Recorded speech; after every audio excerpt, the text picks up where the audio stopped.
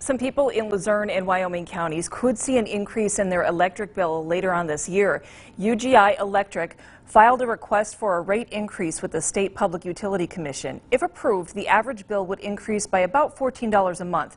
The company says the increase will help fund system improvements and IT investments.